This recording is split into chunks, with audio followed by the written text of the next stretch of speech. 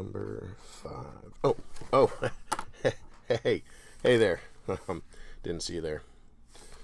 So we're back again with our weekly expert Sasquatch tips.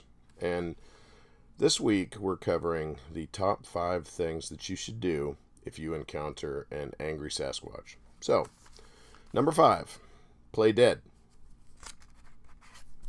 It'll give you good practice for a few seconds later when you actually are dead. Run.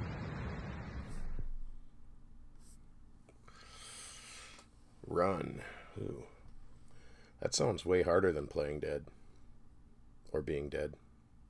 But let's move on to number 3. Stay strapped. Just in case you gotta wing your buddy who's faster than you, so he can valiantly sacrifice himself while you make your escape. Number 2. Love offerings.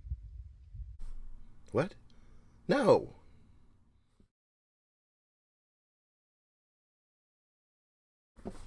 No.